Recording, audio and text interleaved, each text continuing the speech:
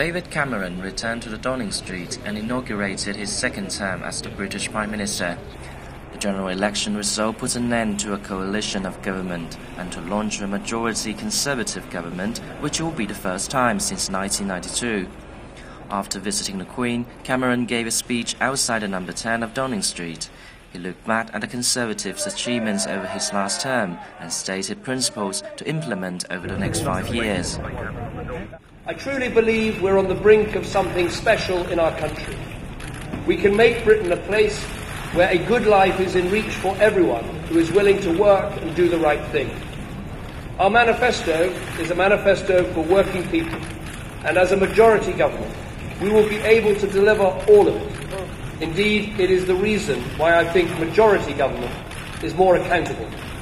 Cameron said, over the last 5 years, the Conservatives maintained the growth in the economy, adding more jobs to the industry, also improved social welfare. The Conservatives will continue to develop public service and stimulate economy, also govern the country as a whole with respect to each region within the United Kingdom.